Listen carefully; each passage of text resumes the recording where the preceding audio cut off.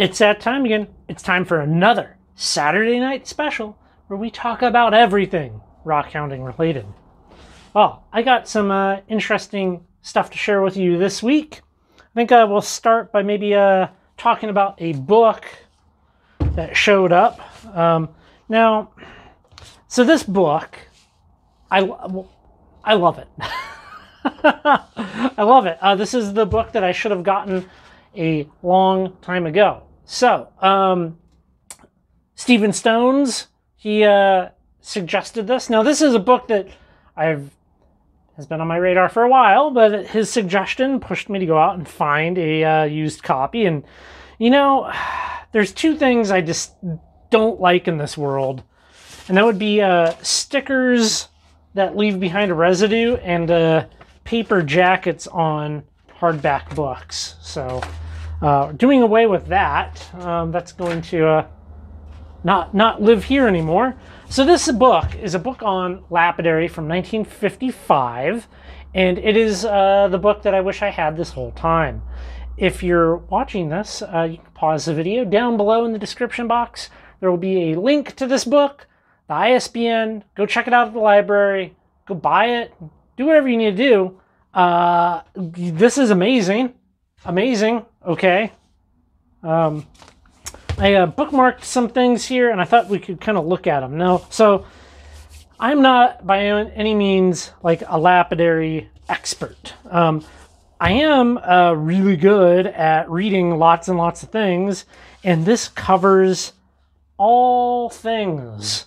It's just the layout is great, the diagrams are great, the descriptions of stuff. I mean, it covers all things from cutting rocks, polishing rocks, tumbling, fat. I mean, it's just, I've looked at other modern lapidary books, and it's definitely not something that I would ever have recommended, because they're just kind of like, I don't know, like not what I want. But this, you know, it's like, oh, homemade equipment. Like, you want to make your own stuff. You want to just have a good, well-rounded knowledge. Like, this is so excellent. So excellent. You know, back bezeling. Like, wait, did I miss something? I missed one. I saw the machine that the shop here is missing. I need that. I need that machine out here. That would be excellent to have, wouldn't it? That's pretty big. But I picked this up for $8.95. Yeah, I mean, everything, rock tumbling, like, this is just top notch. There's also a section in here that is on the treatment of gemstones, which is quite interesting and not really a topic that you ever read about, see anything about. Yeah, I don't know. I thought this was very cool. Highly recommend this, very much so.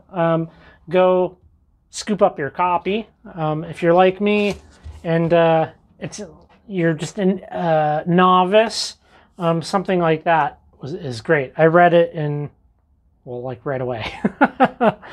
Something else showed up, which is very special. So, as many of you know, we have been reading vintage issues of Rock and Gem magazine for the podcast, the previously Rockhounding podcast, which it's doing really well.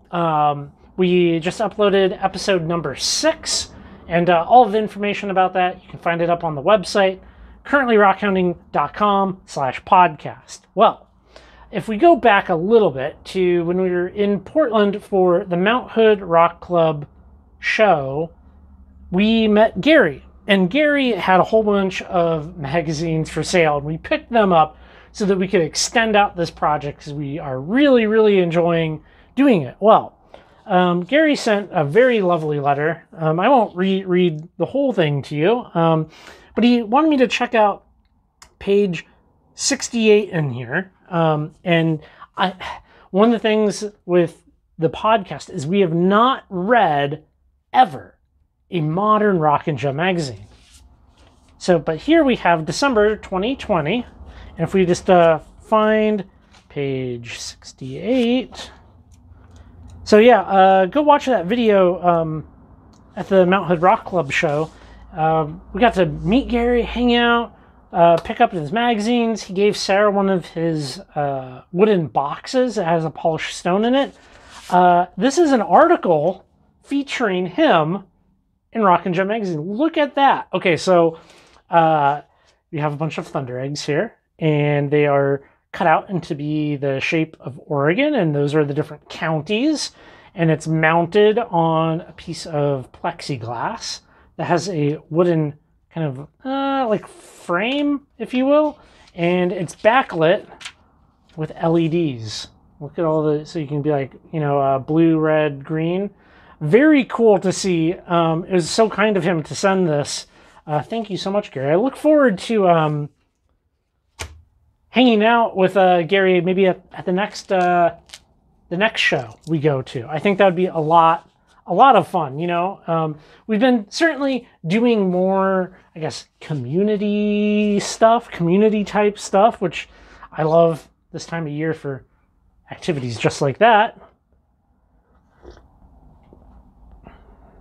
The Wild Turkey Mine out here in Northeast Washington opened up this past weekend. It was a lot of fun. I didn't shoot any video there. It was me, Jeremiah, Ragnar Rocks. He moved out here, so you're going to be seeing a lot more of him in videos. And yeah, we just went out and did some digging and stuff. My buddy Curtis, my buddy Kent, we all went and did some digging, hung out and stuff. It was fun to have a little crew and not feel the pressures of having to make a video and all of that. But, you know, really beautiful serpentine, and it was just, it was good. It was good. The videos for this week, okay? So the thunder eggs, man, let's just look at a couple of these. I love some thunder eggs. Not so much the ones with opal, as you can obviously see. Very, very cracked up stuff. But they're not all bad. I mean, that one's got like almost like a little red spot right there in the middle. Obviously, these aren't polished up. I am thinking I'm probably only going to keep. I'm going to keep this one. I like that one. Okay. And I like that one. The other ones, I'm contemplating chopping them up and getting the agate out, and you know, maybe make some cabs, polish them up, some stuff like that. You know, because some of them they're not great. Okay, now I know some people are gonna like look at this and be like, "That's so great." Well, in the world of thunder eggs, you know, like you cut as many as you can cut so that you have something like kind of showy, you know, like something where it's very, very impressive. And if something is less than impressive, well, why keep it around when you can cut it up and get the core out, maybe polish up the agate core on the inside. So I'll probably be doing that with these. Well, I'll keep these two. Also, we went up to Stonerose. Oh man, Stonerose in Republic, Washington. Okay, if you didn't go watch the video, definitely go check it out. But basically, the gist of it, Stonerose is a fee dig site where you can go and dig fossils, and you get to keep three. You get to keep your top three. Okay, go watch the video. We explain it all. Go check out their website. These are the ones that we picked up or decided to keep, including this concretion, which is interesting, an iron concretion. All those little balls there. But I'm not super knowledgeable in the world of fossils, but I'm trying. You know, I'm lucky enough to have good guidance by other people. And, well, you know, if I'm good at one thing, I would say I'm good at learning stuff. I can devour literature with the best of them. But, you know, going up to Stonerose, I think one thing that I didn't probably put enough emphasis on in the video was the kind of like you're getting basically a free crash course in like the area's geology and fossils, fossil collecting, like all of it. And I learned a bunch. Sarah learned a bunch. We passed on a bunch of stuff in the video, and very, very much so worth it, you know. I mean, it's affordable, and why not, you know, to have that kind of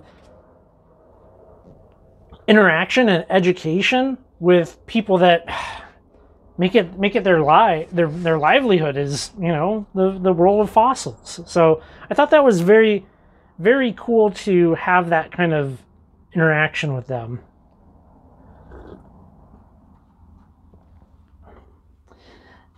Real quick, we're gonna head back over here to the books. Now, one thing that I don't see enough people discussing in the world of lapidary or rockhounding geology is the building out of your library. Now, I look at this as being a super critical point, and it's kind of what separates the... I don't like categorizing things and being like, oh, the novice, the intermediate, but like, you know, getting these types of books that have like a lifetime of knowledge poured into them, it allows you to just like shave years off of your own kind of trial and error self-education. So building out a library around your interests, I think, is super, super critical. My whole library is up on the website, so you can go check out every single book that I ever have gotten on the topic of rocks and minerals that I've fully read, that I think is good, and I'd recommend. They're all up there. And that's where I've gotten, like, I don't know, 90% of the things that I know, probably. I mean, a lot, a high percentage. And I would highly recommend you take some time and find some books on things that you find enjoyable, and go pick them up. I mean, there's something for everybody. I mean, you don't have to get super technical. There's lots of books that are primarily photos, primarily diagrams. I have some rock and mineral books that are artist illustrations, which that in that own kind of, and they have their own value, you know, the ability to have an illustration of something, right? Like the ability to illustrate something rather than to see it means that you can place very significant emphasis on certain aspects that you want to highlight, and you know, from the perspective of identification. So there's so much out there, you know.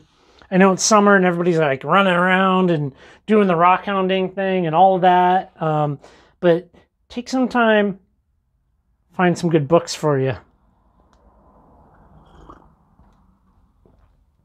Well, I think we're gonna probably leave this one here, everybody. You know, good solid week all around.